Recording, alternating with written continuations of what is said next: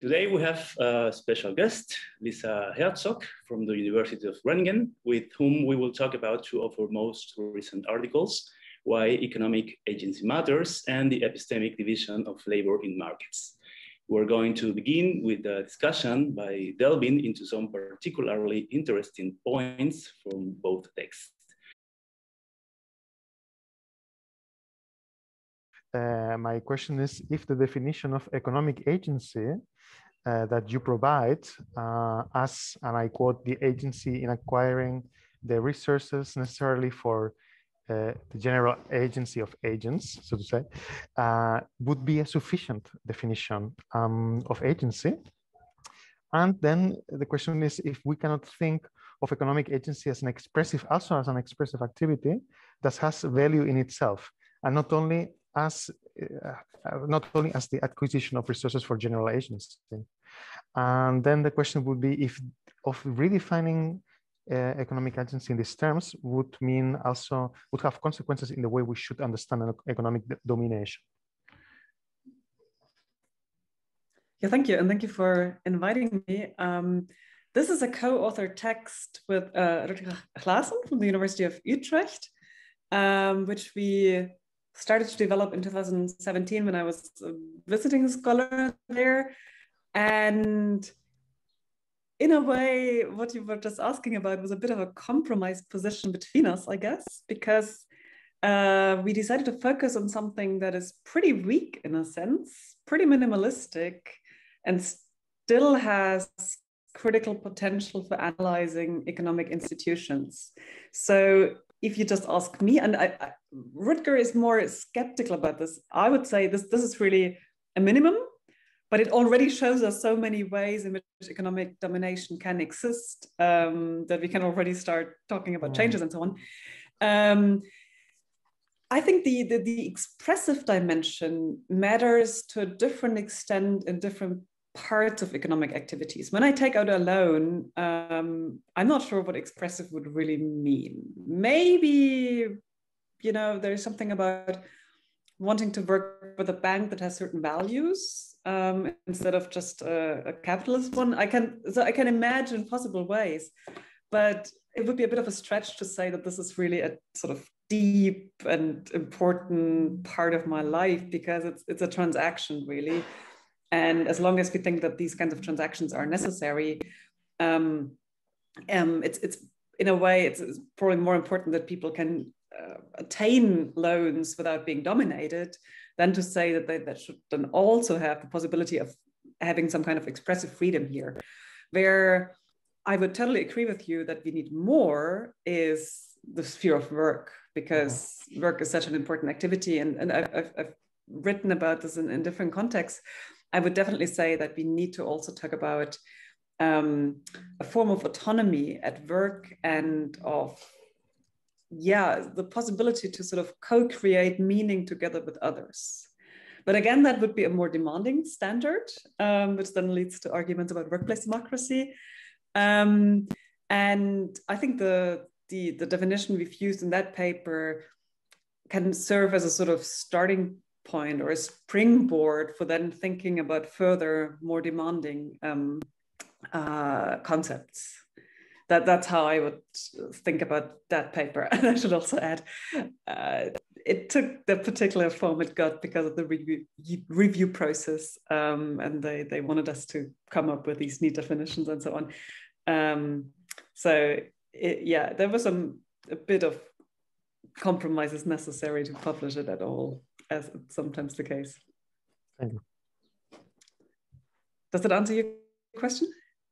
Yes, it does, yes. Following on from the previous question, do you think that the instrumental function is more relevant for the analysis of the value of economic agency than its intrinsic function? How exactly do you understand the relationship between both perspectives? Yeah, I guess I've partly answered it. I think it's worth distinguishing different kinds of economic transactions there, and maybe as a rough criterion, the extent to which they really have an impact on our capabilities, our daily lives, and so on. And then, of course, the workplace is really quite different from other kinds of economic relations. Although, you know, if you are in this kind of debt prison that some people fall into because of economic domination on the credit market, then it becomes that kind of dominant force over your life. So it's actually already a sort of good situation if you don't have to think about your debt on a daily basis. And it just, you know, it's in the background, and every month the bank gets a bit of money back for my house or whatever. That is already a kind of privileged situation, that you're not being dominated by it. And then you can have a sort of instrumental attitude to it. If it dominates you, then you still wouldn't have some intrinsic relationship to it, but it would have this massive impact on people's lives. And before we worked on this paper, I had done some work on credit systems in more detail. And when you read some of the practices, payday lending, these kinds of things, it is obviously domination. It's just a question of how you then capture this. Thank you. Well, thank you. As already mentioned in Why Economic Agency Matters, you define economic agency as agency in acquiring the resources necessary for general agency. To avoid the abstract nature of this term, you suggest using the capabilities approach developed by Sen, Nussbaum, and Robans, according to which you say economic agency is a bundle of internal and external capabilities. According to this approach, capabilities are alternative combinations of functionings, where functionings are the various things a person may value doing or being. Nonetheless, at least for Sen and Nussbaum, there doesn't seem to be a distinction between two types of agency, because a person's capability set refers there to the alternative functioning combination from which this person can choose, or to her real opportunities, or simply to her freedom to achieve. So according to this definition of capability, then it doesn't seem necessary to get a specific economic form of agency. So my question is whether the use of this metric doesn't weaken your argument in favor of distinguishing these two forms of agency. In any case, assuming that this distinction is still necessary, would it not require, and as it might seem, also distinguishing between two corresponding types of capabilities? And if this is so, what criteria should be used to do so?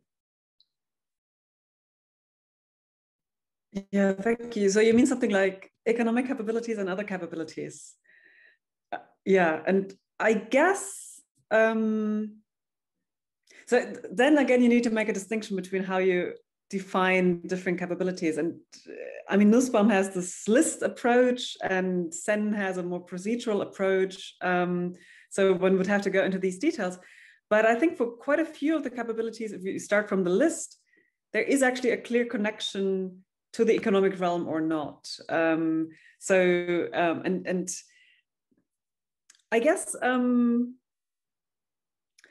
I'm not quite sure whether it makes a huge difference whether one draws a line there or whether one draws the line at sort of a different place in the argument by delineating the economic sphere from other spheres. And on some days, I think it doesn't really make sense to delineate the spheres at all. It's always only a construction. And in the end, for many, I mean, especially now with the lockdown, but in everyday life, these spheres do flow into each other. But on a conceptual level, one reason for why I still find it helpful is that when you make arguments about what people should have a right to do and what kinds of contractual relations they should have or so, you sometimes get a kind of counter argument that says something like, oh, this is just private relations. Let people do whatever they want in their private relations. And the state shouldn't meddle with this. And what I then would want to make as a counter argument is to say, well, no, the sphere of the economy is to a large extent regulated by public law, and we need to think about these issues from a question of justice, even though it's not the same as, I don't know, interfering with people's private choices of love partners or something like that. So I want to be able to say that there is this social realm that we describe as the economic system, and its rules matter. And in that sense, I'm fully aware that it's an artificial conceptual distinction. But if one wants to ask these kinds of questions, then that makes sense. Now, I think the big question that then arises is the one that Rutger started with, namely, to what extent should we think about it as really being an instrumental realm, like the system in Habermas, or to what extent should we think about it as also allowing for other kinds of expressions? And here, especially for work, I would definitely say it needs to be more, but there's this minimum. And so we're, in a way, we're really using capabilities in a different way here. I mean, the question that Sten and Nussbaum in many of their texts address is a general distributive question, like, what is the currency of justice? And then how can we make sure that all human beings in society have access to these capabilities? The question we were trying to address was more, can we use this conceptual toolkit of capabilities to also think about dominating relationships in the economic realm? And I think some of the differences just stem from these different questions that we try to address with these. I was just trying to say something about what he said about the delineation. I was thinking about, okay, which of the capabilities on Nussbaum's list would I not put into the economic sphere? But I mean, for example, something like family life, that is by definition not the same as the economic sphere. But then, of course, there are always relations, because if the economic sphere is structured in a certain way, then this has implications for whether or not, or to what extent you can actually live up to your, or you have the capabilities to lead a family life in a certain way. And so in that sense, I would agree with you that it is really just a conceptual distinction. In the end, it can be very interconnected. And so one probably shouldn't put too much weight on this distinction between economic and other realms. In the end, you want to see the whole bundle. So just one more reason for why one might want to go for a slightly more sort of segregated approach. I think if one just treats the economic system as a whole, that actually ends up being pretty complicated, because it is such a multiplicity of different things. There's credit relations, workplaces, financial markets, all these different entities. And to analyze them from a normative perspective, I think one often has to take them sort of step by step. And there are people working on what does justice mean for how we run our monetary system and our central banks. There are people working on reforming workplaces. And of course, there's always a question of how it all hangs together. But I think at the moment, this kind of theorizing that really looks at concrete institutional structures is at a stage where we first need these various detailed studies of specific institutions. And then there will probably be a time, I don't know, in 10 years or so, when we can have a more integrative perspective, bringing these various things together again. But because all these institutions have been, or I should say, our thinking about them has been so distorted by one-sided economic models that really have big blind spots, we sort of need to rebuild our understanding of all these different economic phenomena from an integrated philosophical economical perspective. And so I think we are just not yet there where we could say, oh, here's a picture of a just economic system. We need to first work step by step. That at least that's my reading of the current situation and where we are in research. Okay, thank you. I would like to address the question about agency, but in relation with the epistemic approach you develop in your paper, the epistemic division of labor in markets. So even though it doesn't present, this paper doesn't present a full conceptualization of agency, which you understand closely related to the possibility of acting as morally responsible agents. I think it assumes some particular conditions for it to appear, namely to know what one is doing so that one can be accountable or give reasons for one's actions. Meanwhile, in the other paper we have read, why economic agency matters. You introduce the concept of agency, but linked to economic agency and to a broader concept of autonomous agency. And two new aspects appear in this conceptualization, competence and authenticity. Which relationship would you establish between these two perspectives? Or how can the epistemic approach from the first paper I have mentioned, to have relevant knowledge, can be understood from this second perspective about agency? Yeah, thank you.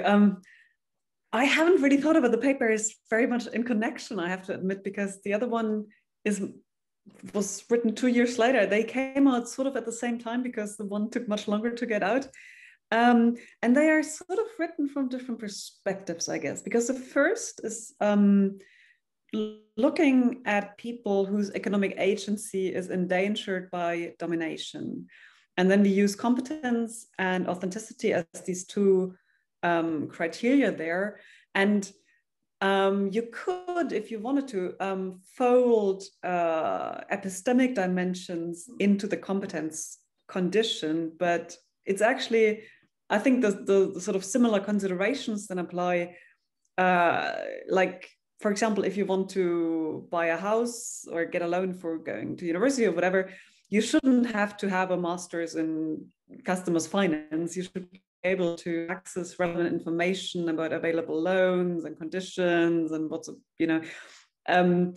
this shouldn't be all on you. The information also needs to be structured in the right way. And in countries with more or less well-regulated economic systems, there are, for example, institutions that compare the conditions from different banks. And so you can double check on their website and so on. So it's very much an existing epistemic infrastructure that can support individuals' competence. And there are still quite a few deficits there with regard to people from different socioeconomic backgrounds. For example, linguistic minorities in countries, or some people just have very little time. And I mean, there are various proposals for what can be done. And one of my colleagues in Groningen is also working on how to think about financial literacy in societies that actually require people to be quite financially literate, but don't really offer the opportunities to acquire the literacy. So that was really more that perspective of, okay, how can I prevent being dominated if I'm in a pretty vulnerable position in the economic system?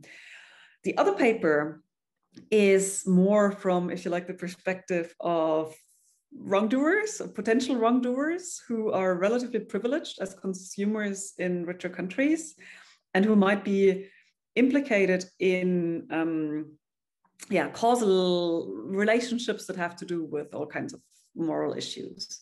But of course, assuming that consumers have a responsibility to take these things into account if they can, is a slightly more demanding conception of agency than the one that is about protecting oneself and ensuring the means for one's own life. It's a conception where there's also a sense of responsibility for others and of not harming others. So in that sense, it's a more demanding conception. And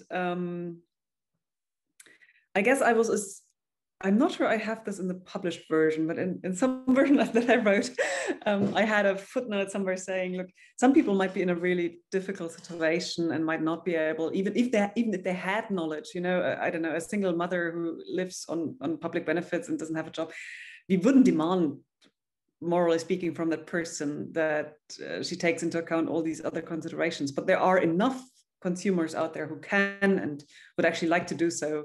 And for them, these epistemic obstacles then are relevant. And so again, it's more the position of those who would in principle be able to do something, but there are all these epistemic barriers that make it much more difficult to achieve better outcomes Does that answer your question? As I said, I don't have like a general theory of agency. It was different questions that I addressed in the papers and then came to it from different angles, as it were. Yeah, I get it. So, yeah.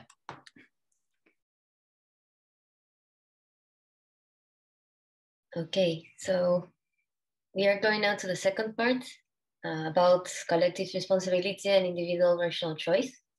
And my question is about collective responsibility and collective agency. So according to Iris Marion Young's social connection model, the moral responsibility of social injustice is attributed to those individuals who contribute to upholding the social structures within which these injustices occur. This is from the text. However, when analyzing the persistence of unjust social structures, it might be useful to also pay attention to other kinds of actors. For example, governments and transnational corporations that contribute to the perpetuation of an unjust system because they benefit from it. Now, given that this necessarily affects, although to varying degrees, the agency of individuals, I would like to ask you about your thoughts on collective responsibility. Would we be able to hold actors such as corporations and governments morally accountable? Moreover, given that collective solutions seem to be the best alternative to tackle these threats to our agency, could we say that we as individuals have the moral duty to organize ourselves to resist and denounce those practices? Yeah, that's a big question. And on the most abstract level, I think the answer is yes, in some way we should all do this. And Young is also sort of vague about how much of that responsibility falls on whom. So here's the way I think about this. So we all have certain responsibilities that fall on us pretty immediately because of the social structures and the institutional structures that we act in. Certain role responsibilities. For example, in my job, I have certain responsibilities and so on.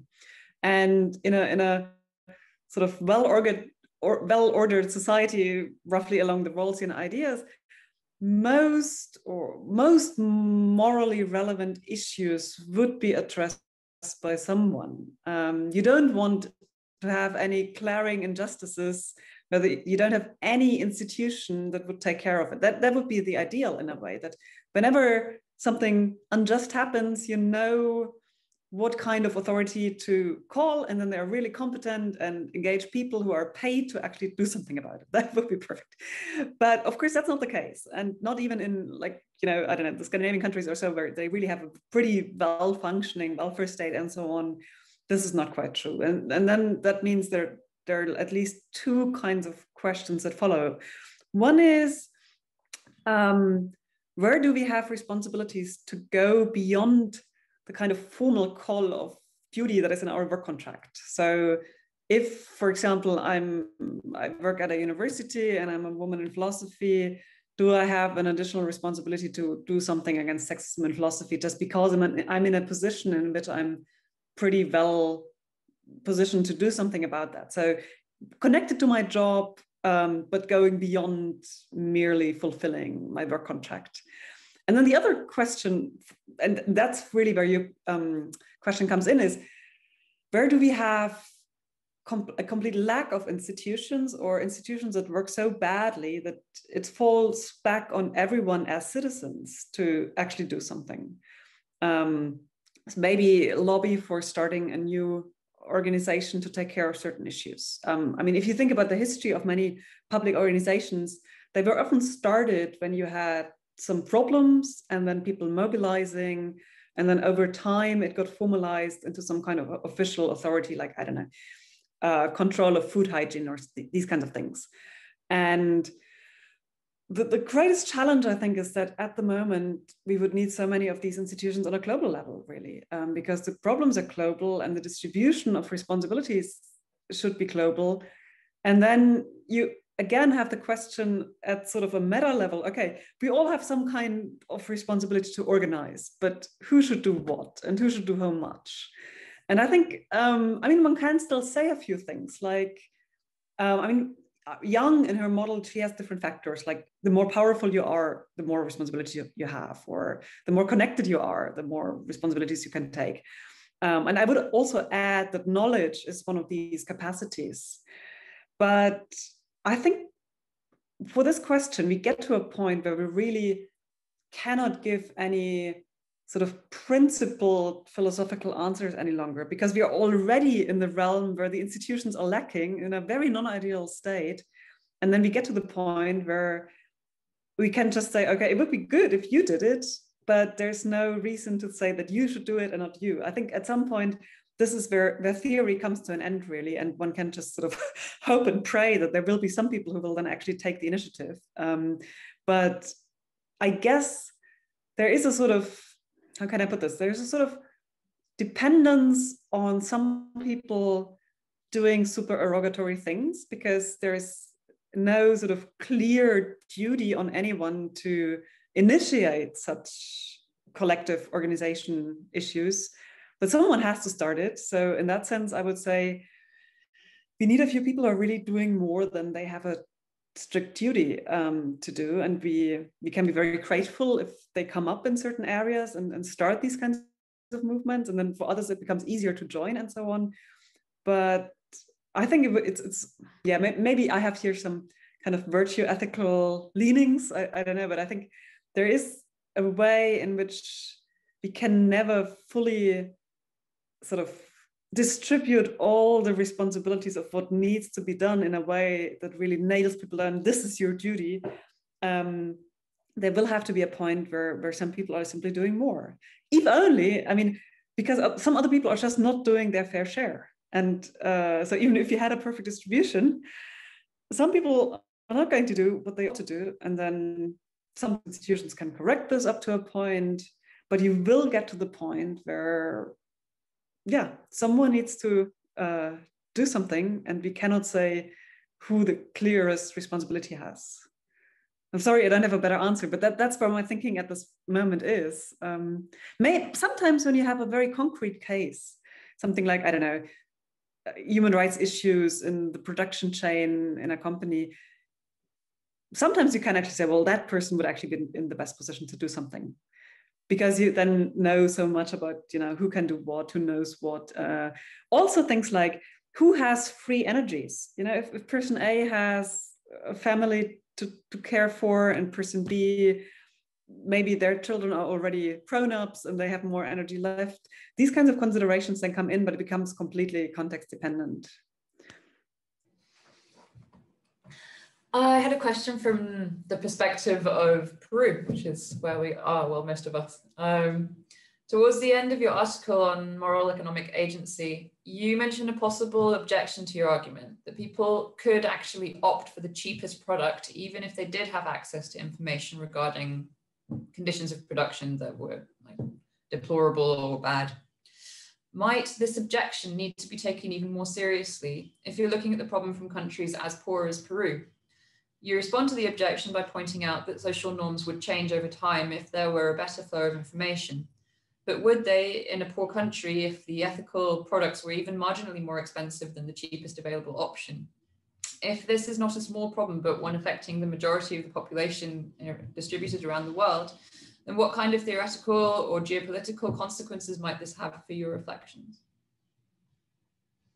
Yeah, thank you. No, I totally agree. I should have made this clearer that this is a huge issue in many countries, but it's a sort of self-reinforcing negative circle insofar as people who produce these items then also can't have higher wages because they are producing for very poor people. And in that sense, they are trapped on this low level. And if it somehow were possible to start injecting more purchasing power at some part in the system, then maybe the wages could rise a bit, and then these people would have a bit more. So you could get potentially some kind of upward spiral.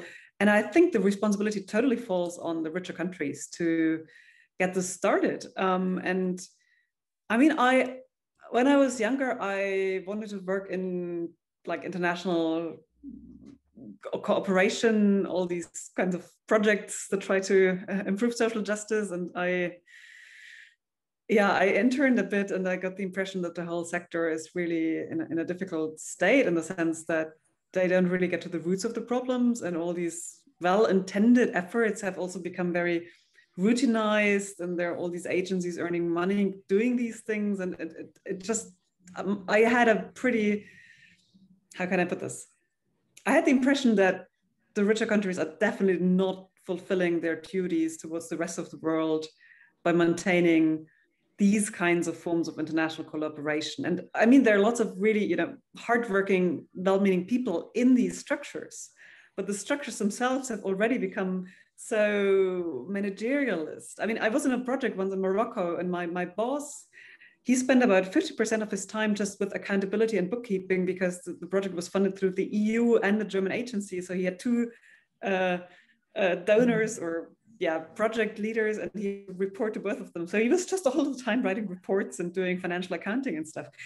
And I think we have there's a lot of work to do. And I mean, lots of people are working on these issues about rethinking how you could in practice fulfill this responsibility in a way that doesn't backfire, in a way that really takes people from these countries seriously as partners on eye level, not always this sort of downward looking, horrible kind of, we are coming to save you attitude. And yeah, I think there is a role for consumers to at least support those organizations that try to do something here. I mean, this is not like something I'm an expert on, but this is just my sort of impression. I think there are quite a few small initiatives that people know each other. It's very much through personal connections and so on that are really doing fantastic work. But as soon as it gets larger and more routinized and so on, it often then changes character. And one thing I've often wondered is to what extent it would be possible to improve the flow of information about these well-functioning projects and those who would want to really do something and help. I think there are lots of ways in which one could improve things here that do have to do with information. And then we are sort of not talking about the epistemic infrastructure for markets, but sort of in this whole question of what can we do to support global justice, build global solidarity, and so on.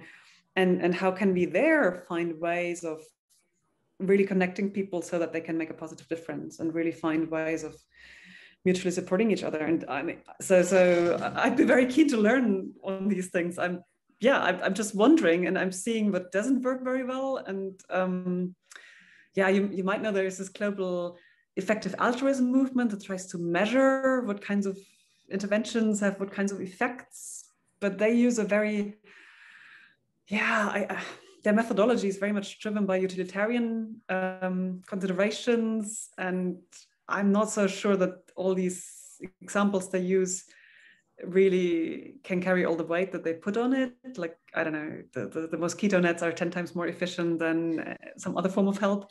If that worked like this in one country, it doesn't mean that it's the same in a different country. I mean, there's an assumption of measurability and external validity of these experiments that I'm sort of skeptical about. And but in principle, I think that they want to do the right thing. They've just all studied economics, and that has messed them up in their methodologies, I guess. But yeah, if you have, I'd be really keen to hear from you about this, whether you have, what your thoughts and ideas about this are. Thank you. Maybe we can continue to talk about it another time.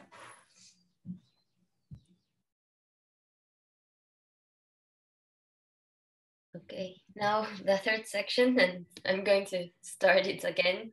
The third part is about access to relevant information, lack of epistemic resources, ideology, and structural poverty. And well, my question, I think you have partially answered it already with the answers of another interventions, but I will still read it. And it's, as you mentioned, in the epistemic division of labor in markets, the access to relevant information other than the price of what we're going to buy is important for us to be able to act as morally responsible agents.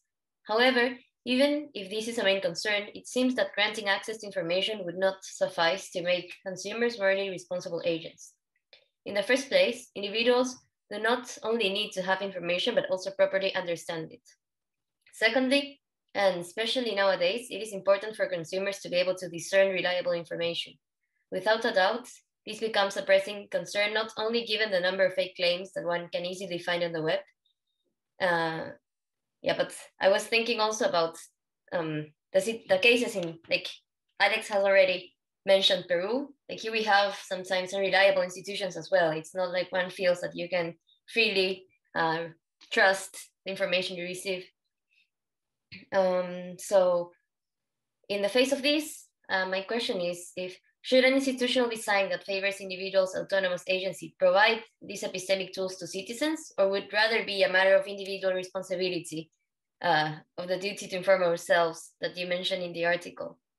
And if social movements in the public sphere would play a particularly important role in this regard, where we perhaps are lacking those structures that would be able to give us reliable information and understandable as well. Yeah, absolutely. That's something I've started to work on more since I did that paper, this epistemic division of labor. I mean, hardly any of the pieces of information we have in our lives are really just from our own sense impressions. We rely on others all the time. We're completely dependent on our knowledge, on the knowledge of others for our own knowledge. And I think, I haven't emphasized this so much in this paper because it was on this very basic fact that all this information is missing. But if the information were available, then the groups that would actually make use of it most effectively would not be just individual consumers, but really NGOs, social movements, these kinds of legal advocacy groups that try to support certain cases and so on. I think there would be lots of collective agents that could then do something, run with this information, in addition to individual consumers trying to change their behavior. And that the collective efforts would probably be more effective, and they would also contribute to something which I think I do mention in the final version of the paper, which is social norm change, because we are so much of our behavior is actually shaped by social norms. And if these change, that I think can be very powerful. And I think I'm pretty influenced here in my thinking, on the one hand, by recognition theory in general, like Hegel, Honneth, this basic idea that human beings always strive for recognition, but also Anthony Kwame Appiah's book on moral revolutions, where he argues that at least some of the moral revolutions we've seen in the past had to do with shifts in what was considered honorable and acceptable in society. And to take the example from the paper, if it became simply sort of stigmatized not to care about the sources of one's clothing, if you are in a position where you can afford to do so, again, there is a big disclaimer for people who cannot afford it, then the status struggle that people buy clothes for would also include that dimension. Lots of clothing in the West is not bought because people want to keep warm, but because people want to look nice and show off and belong to certain groups and so on. So it's a typical good that people buy because of social norms. And in that sense, if these norms included attention to the moral circumstances of the production, I think this could change. Like in the 18th century, British housewives boycotted sugar because it came from slave islands. That's the kind of model I'm thinking about. And you might say, what difference does it make if one housewife doesn't put sugar into their tea? And of course, well, very little. But if they then talk about it to their friends and so on, and it becomes a movement, that's the kind of processes that I think can ultimately make most of a difference. And then at some point it becomes a law and so on. But that presupposes the informational reliability at the beginning. And you are, of course, right that reliability is a big issue here. And when you have fake news out there, and I could say a lot about this, so stop me if I'm talking for too long, but let me just focus on one thing here. I think there is really also a role for scientists and researchers and academics here to share information about certain issues, to participate in public discourse on issues where usually it's the corporations dominating the discourse. So yesterday I was in a sort of meeting to mentor younger female scientists. And there was this girl who said, oh, I'm working on these chemicals, and it's actually super well known in scientific circles that this is all very toxic, but it takes 20 years to get any kind of regulation through. And then we started discussing, it was, well, of course, because the industry wants to keep these things on the market. And so they don't want the public to know. And I mean, of course, sweatshop labor is a slightly different example, but you know, the big trading companies, they don't want these teenagers who buy all the clothes to think about sweatshops. So there is really a role for a kind of counter discourse. And I think academics are in a relatively good position because they can get a voice in the media easier than other groups to try to raise awareness of these kinds of things and to provide reliable and trustworthy information. Because, I mean, there is a lot of talk about loss of trust on vaccinations and all this stuff. But if you look at international surveys, which groups do people trust? Then academics are actually pretty high compared to many other jobs. And so I think there is something to be said for the people who are experts on specific topics to really speak out in public and make these things publicly known. And then all these other processes can hopefully also come in.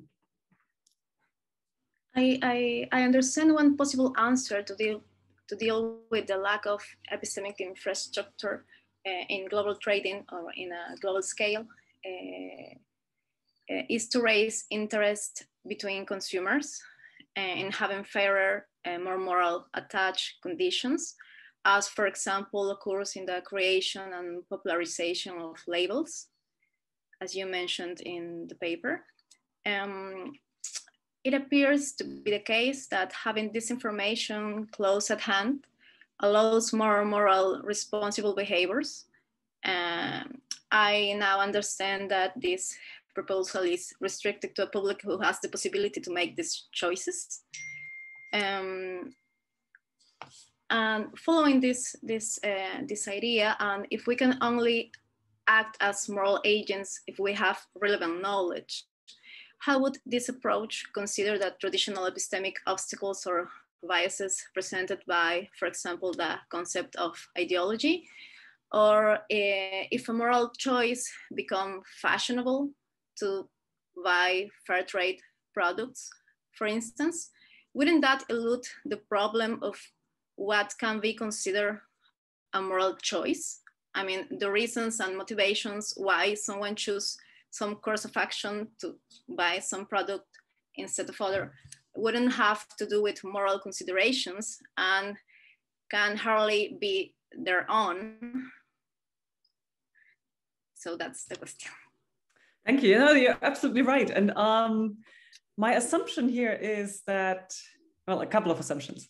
One is that we are influenced by the social norms and the worldviews of our surroundings. And we all can, at moments and with regard to specific issues, step back from these and reflect and think about the relations between different issues and criticize certain views. But quite a lot of our behavior is actually sort of not automatic, that's too strong, but we just follow certain patterns that are common in our society.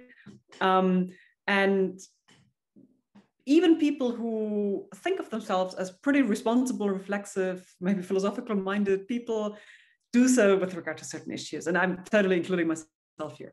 It's just, you think critically about some areas and in other things you just go along with, yeah, what life around you suggests you could do. But given that picture, I much prefer a situation in which the social norms of a society include attention to the moral issues than one where they exclude it. Because at the moment, what we have are social norms that systematically make certain things invisible, really. And in that sense, in the situation I envisage, it's still not like a big moral choice that people are making. They would still follow social norms, but it would have much better outcomes. And in a way, I care more about these outcomes than about people making these kinds of conscious moral choices in all they do, because I just don't expect that we do so all the time. And buying clothes is probably just not the kind of thing that we think about so deeply. And so I would like to see a situation where certain moral issues are taken on by the institutions and social norms so that individuals don't have to make them a big moral issue at all. So I think about it very much as a sort of question of a division of labor between the institutions, including social norms, and thereby also, if you like, ideology, and conscious moral choices. And that picture also includes the fact that in a way, ultimately, we are also upholding these structures. And at least at certain moments, we also need to make moral choices about this. So I'm not saying that we're always just swimming with the stream or so, but I think we need to acknowledge the fact that very often we do. And so the stream needs to go in the right way, as it were. Now, ideology as an epistemic obstacle, I think that is really part of the problem here. And I haven't really discussed it in the paper, mostly because I didn't have more space. But I think it's a sort of insidious way in which lack of information and ideology can also reinforce each other. Because if you feel that you cannot actually get reliable information, then it feels like, oh, it would be very hard work and difficult, and I might actually fail in getting a better picture instead of just accepting the dominant ideology on something. So if you don't have good sources of information, individuals might very easily just sort of give up and say, well, yeah, I'm just going to go with the mainstream because who am I? I just don't have the possibility to do something else. Whereas if more information gets provided, then it also becomes easier to question going ideologies. And that, of course, doesn't mean that they aren't still obstacles, because the first step always needs to be to get people to actually ask certain questions. And that's what ideologies often block. But I think ideologies are never, as at least the way I think about them, like completely closed systems. They always have cracks and tensions, and there are inroads for criticism. And that's where the interesting things can happen, because then people will start questioning things. So, sorry, that was a long-winded way of saying, on the one hand, I totally acknowledge the challenge, but I also think we can enable people to free themselves more or less from mainstream ideologies. And that is also a matter of the provision of information and of other institutions. So for example, if there is a reliable NGO and I know, oh, I can turn to them if I want to know about a certain issue, and I can really trust that they are in touch with the local people, they are well informed, it's all properly researched and so on, then I'm in a much better position to question certain mainstream assumptions than if I'm completely on my own. And so in that sense, I think providing critical counter-information, if you like, is a key way in which you can enable people to start questioning things. Because otherwise, and that's something that I felt very much when I was sort of a teenager, I always had the sense, there's something wrong with how these things work. But where can I go to find out about other sources of information, different viewpoints, and so on? And I mean, I then became a philosopher, so that's whatever. But I think lots of people then stop asking these questions and maybe have them on their own, but then make them a topic of conversation. So ideologies also have this function of particularizing individuals with their critical questions. But if you then have one institution, like one NGO, that thematizes certain issues and brings them to the public, then the different individuals that maybe have some questions about this, but haven't dared to utter them, can have a point of coordination, can maybe become members of that NGO or whatever, or support it. And then you get new epistemic possibilities opening up. So that's roughly the picture I have in mind here. I don't know whether you agree or whether you see it differently or are more pessimistic about critical possibilities. I think I would be a little bit pessimistic, but that's maybe because I live here. I'd love to learn more about Peru, really. I know very little, unfortunately. Thanks for your answer.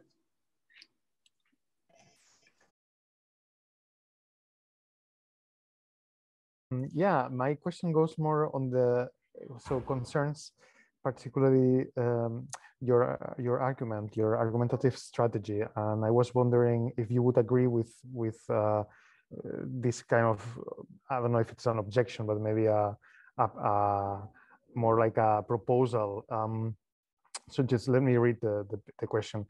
So in your critique to Hayek's view on markets, you make two main points. So on the one hand, you argue that markets, and I quote, markets could not be run on some abstract notion of market prices alone. Numerous other processes for dealing with information are necessary to sustain them. And then you continue saying that insofar as markets work well in processing knowledge, they often do so because other institutions take on other epistemic tasks. So this is the first point of your critique. On the other hand, you argue, and this is your main point, that the knowledge that is needed for morally responsible agency is often not provided by markets, but by other institutions. So to put it shortly, then on the one hand, institutions that take on epistemic tasks make possible for markets to function well. And on the other hand, if we were to be moral agents in the market, we need some knowledge that market itself cannot provide.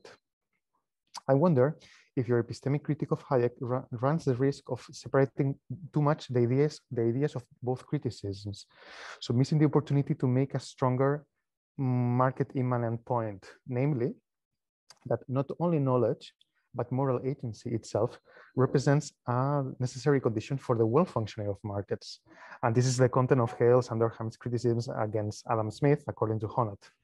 I think this perspective would make your point about the epistemic requirements of markets even stronger, since according to this view, knowledge would then represent a condition for moral agency, for the moral agency that is essential to markets, as well as to any other social institutions. So I wonder what your opinion is about this. Yeah, that goes beyond what I was trying to do in the paper, and I guess I would want to ask back what exactly we then mean by moral agency and how demanding that is, because I do think that we need to acknowledge that in complex modern societies, and probably in all societies, not everything we do is sort of a deep moral decision. I mean, as I said, there's a lot of habitualized behavior, which can incorporate and also be in accordance with certain moral standards, but not because we do it sort of for moral reasons. And so I guess most economic systems, doesn't even depend on this being markets or others, need to some extent to rely on coordinating behavior on that level and not as sort of a deeper form of moral agency.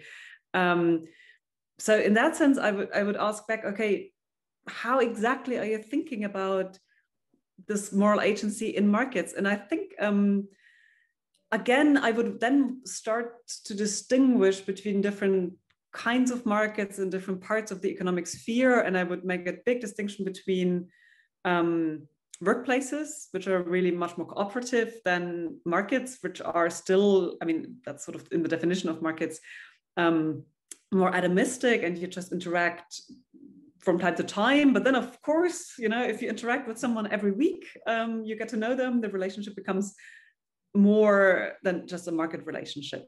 So, I mean, in that sense, in some of these relations, it's much more important that there is moral awareness, that there are social norms that support certain moral standards, and so on. So in the workplace, for example, it's actually sort of a catastrophe if people think that workplaces are the kinds of spheres where it's just about self-interest. And that's one of the ways in which management theory has been so harmful, by telling people that workplaces are just about self-interest and being competitive and so on. But I think one then has really to distinguish now. I mean, compared to Honnold, So sometimes I wonder whether he's sort of leaving these more anonymous, less personalized interaction a bit too much out of the picture. It's for him, sometimes I have the impression that he wants everything to be very personalized, very much based on really connections where we know each other and so on. And that maybe that's an ideal we could one day reach, but it's very far from where we are at the moment. And I think at the moment, we also need to think about ways in which we can structure these more anonymous, non-personal relations in the economic system better to prevent domination, to sort of starting from the low end and to prevent the worst case scenarios that we see in so many real life markets, and sort of improve structures. And I guess in many respects, that's really then a question of ultimately, I mean, the sort of the first best solution would really be legal regulation for many of these things. And then you get into questions about the relation between moral agency and legal rules. So if I do something because it's the law to do it, would you still count this as moral agency or not? And then again, we really have to talk about how exactly to understand moral agency.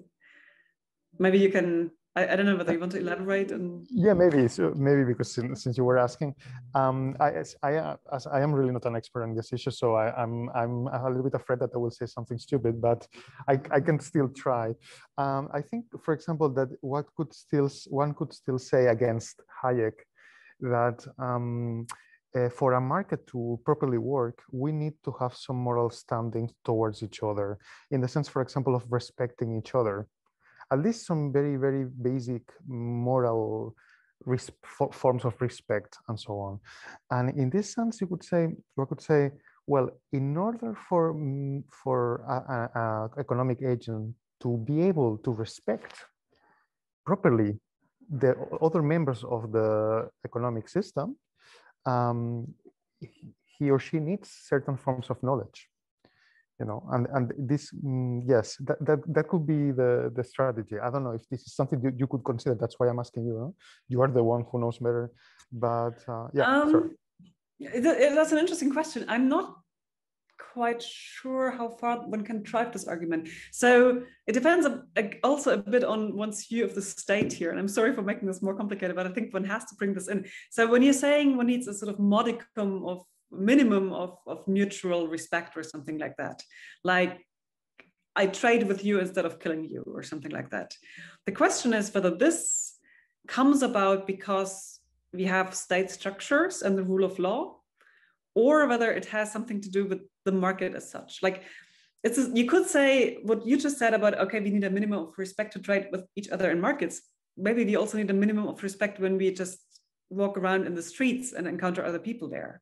So I wonder to what extent there's something specific about market transaction here. One could maybe drive it into a more specific way by saying, to trade with each other, we need at least a bit of knowledge about the goods we're trading or the services, whatever, like getting a haircut from someone or whatever it is. And we need to be able and willing to share that knowledge so that we can then have a fair interaction. And then again, the question is, well, to what extent is this something moral? And to what extent is it something that is enforced by law, at least insofar as you have the rule of law, or some combination? I mean, empirically speaking, in countries in which these laws exist, people probably follow them out of a sort of mixture of, yeah, okay, it would be illegal if I didn't do it, but also it wouldn't be quite the right thing. And then, you know, also social norms, people would look at me like I'm doing the wrong thing. And so I think often you actually have this kind of mixture of motivations, but ultimately backed up by state institutions. And I mean, some Hayekians seem to think that the state can be extremely minimal, or we may be really just a total night watchman state that we need in order for markets to get off the ground. I'm not so sure this is actually true, because the legitimacy of state institutions comes from citizens also seeing the state as, yeah, doing something for them to a certain extent, or, you know, there being a point in having that kind of political structures.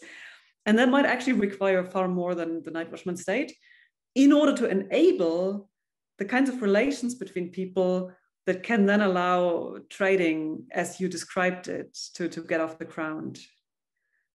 Well, now once again, with regard to your notion of morally responsible agency, could you explain the role that social agents could play in generating knowledge? That is not only as having the opportunity to use or to have access to relevant information, but also to produce epistemic resources. I think, for example, in the role that Miranda Fricker gives to the affected, both in the processes of generation of social categories as a form of social criticism, and in overcoming the obstacles that impede their autonomy and self-realization.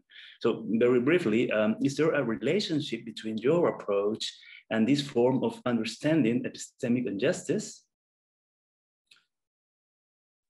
That's part of the book I'm trying to write, but that's much broader.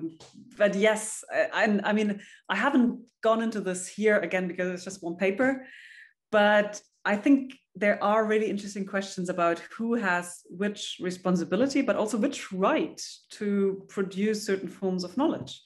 And I mean, with regard to these economic processes, very often what you see is that people could actually produce and share certain forms of knowledge, but they are forbidden and banned from doing so. Like, for example, all these laws about how employees of firms are not allowed to talk about things that they do in their job, not even with their colleagues. I mean, the kinds of legal straitjackets that some companies put on their employees, it's just incredible, especially in US law. They can basically really not allow them to talk about anything with anyone. I mean, it's super strict, and in Europe, there's probably a bit more worker protection. And I don't know about Peru and other Latin American countries, but I think that is a huge problem, and it's both instrumentally problematic because it keeps people from sharing information that would be very useful for people to, you know, fight against injustices, but it's also intrinsically unjust. Now, he also talked about the knowledge of the affected, and that's something where I think there's a sort of deep ambiguity here, and I don't see any way of getting out of it, honestly.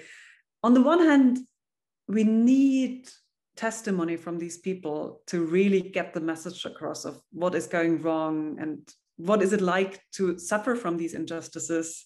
And yeah, just because they are the most credible ones, it's often most, you know, emotionally effective for people to hear directly from those concerned. And they are probably also best able to really articulate what the problems are. So on the one hand, there seems to be a responsibility there. But on the other hand, it seems so unjust to put this additional burden on those who are already burdened by these injustices. And I think there is sort of, I mean, there's no easy way out of that dilemma. But I think what it does mean is that others who are not affected can have duties of solidarity or support to help those who are affected in the generation of knowledge, or in the, getting the word out to the media, or whatever it is in concrete terms, to then do something with that knowledge. So I think it's really this dilemma. We need these people to speak and to be heard, but for them it's often most difficult. And sometimes, depending on what it is, there can be issues of trauma and psychological burdens that come with speaking about this. Sometimes also really, you know, dangers. If a worker of, I don't know, Shell in Nigeria speaks out about environmental pollution, I mean, people have been killed for these kinds of things. So that there can also be these additional really problematic practices. And again, maybe part of the answer is, again, to have organizations that help people, like unions. It's often unions that then help to sort of mediate between those directly affected and a broader audience. But yeah, this dilemma of we need them to speak and yet it's unfair, I don't think there's a way out of that, or at least I haven't found one so far. On a more general level, how do you think then that the law should protect the production of knowledge in order to avoid the problems generated by the private property logic? In many cases, I would say absolutely yes. I mean, that's something I don't really go into too much detail there, but I think in general, the default should be transparency. And I mean, I guess in my ideal world, there wouldn't be these transnational corporations anyway. But if we had a slightly better world where we still had these powerful international corporations, they would have to apply for any single document that they want to keep secret and get a permission to keep something secret. There are some things where such a permission can probably be granted if it's about employees' privacy or so. But for many, many things, I would just be in favor of radical openness. But openness as such is just a necessary condition and not yet a sufficient one, because it means that there's a lot of information out there, but someone needs to actually pick it up, understand it, interpret it, and bring it to people who can then do something with it. So this discussion I don't think there has been a discussion like this with regard to corporations, but with regard to governments, there have been some discussions about governments being more transparent and so on. And Honora O'Neill, the British Kant scholar who has done work on this, she has argued very forcefully, and I think these arguments are very good and convincing, that just making things transparent really isn't enough. It's the first step, but then you also need mediating institutions that can explain these things to people, condense the information, and point out what is really relevant and in what ways. And that again then leads to this question of responsibility that Alessandra raised earlier. Who would actually do it? How would this be organized? Who would fund it? But I think that's what we would need in the end. Like unions, or we say in a Hegelian sense, for example, or social movements. Yeah, those are super important. And those are the ones who are doing this kind of work at the moment, in many cases where it gets done at all. So absolutely, unless, I mean, some unions, yeah, I guess, are too much in the cahoots with the corporations and wouldn't want to become whistleblowers.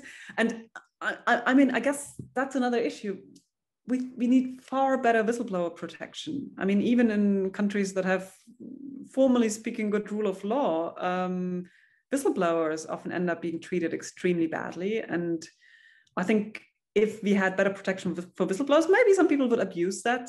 But actually, that's a price I'd be totally willing to pay, because the anticipating effect that someone might become a whistleblower would, I think, have a pretty positive effect on people actually obeying the law in many areas. If you know that, okay, someone might actually go to the press about this, then you better don't violate certain rules. And the fact that, you know, oh, if someone goes to the press, we will destroy them one way or another. That is just destroying accountability. And that's, I think, very, very harmful. Thank you. Okay, I have the pleasure of formulating the last question. Again, it's from the perspective of Peru. I was hoping I could hear your thoughts about how your work about the morally responsible agency could apply to Peru. Our country might be a challenge to morally responsible agency in several ways. For example, the state is very weak in Peru because of, well, historic corruption, and also a tendency to pay lip service only to institutional rules, which can be traced back to colonial times. The state is not playing, has never played, and is difficult to imagine ever playing an epistemic role that would allow for moral economic agency. So would you say that your argument about the problem for economic agency being chiefly at a global level because of the lack of institutional infrastructure on a global scale might in fact apply firstly on a national scale in many countries that are similar to Peru in this sense? And what implications would this have for your argument, especially regarding the first best solution about the importance of national institutional infrastructure? Yeah, as I said, I unfortunately don't know very much about Peru, so please stop me and interrupt me and correct me if I'm saying something that's just inaccurate. I know, I mean, I guess one thing one should acknowledge at first is to say that, of course, the burdens on individuals when the institutions are not working well can be much higher for doing the right thing in any way. And I think, I mean, in moral philosophy, there's this distinction between justifications and excuses, which I find quite useful for thinking about these kinds of situations. So sometimes you may not be justified doing something, but there can be an excuse for why we shouldn't blame you if you do it, just because the circumstances are such that the price of not doing it would be too high. And I think for moral agency in insufficient institutional settings, this is often a good way of conceptualizing what's going on. I can't really speak to the question of, you know, what would be the best starting point for reform in Peru, because from what I know, very often these different problems are all interrelated. You have a weak school system, then citizens are not very well educated, then that makes it more difficult for them to hold public officials accountable, that makes it more likely that they are corrupt. They are also not very well paid, and that's why they actually need to take bribes.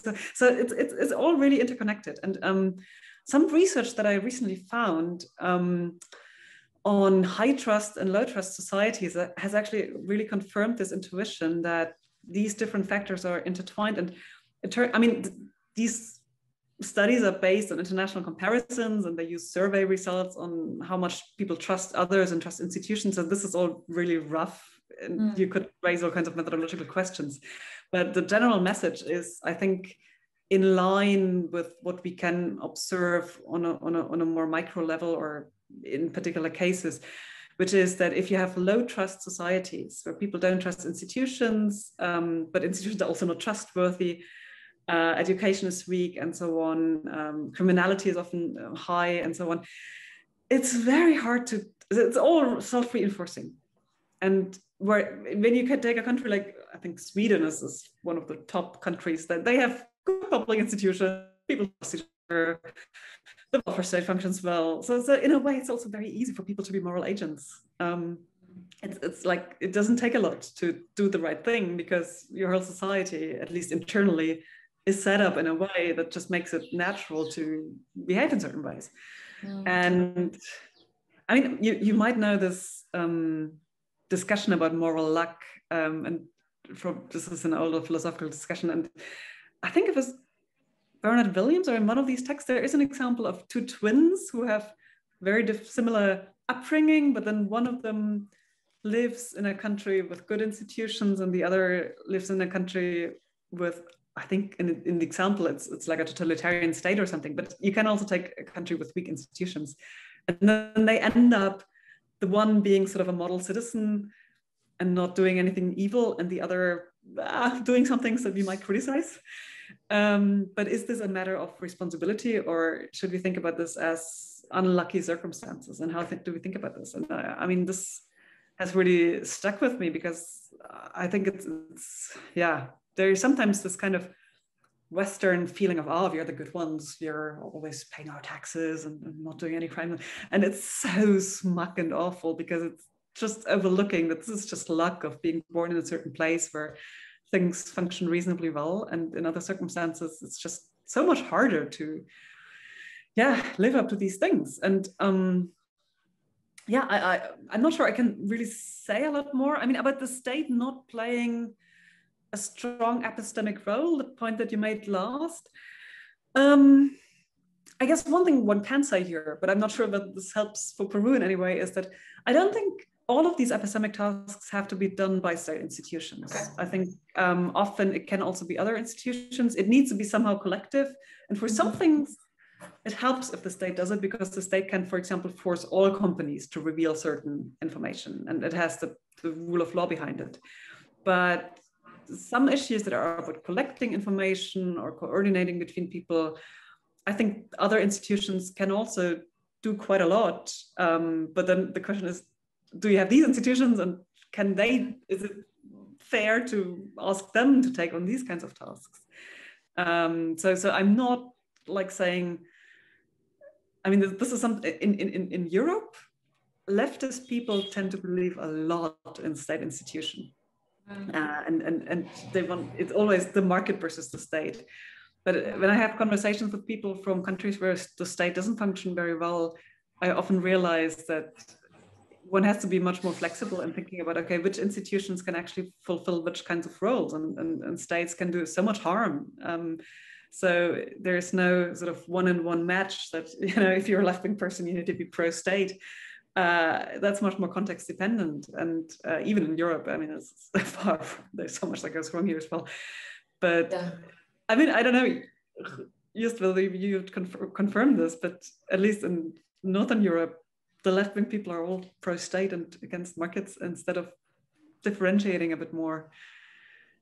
Yeah, well, I was wondering if I could throw in a re-question, a reflection, if we have time, a little bit on the basis of what we're talking about. I think that when thinking about your work from the Peruvian perspective, I am also led in the direction that you mentioned towards the end. Okay, so perhaps the state is not the way to kind of ensure this moral agency.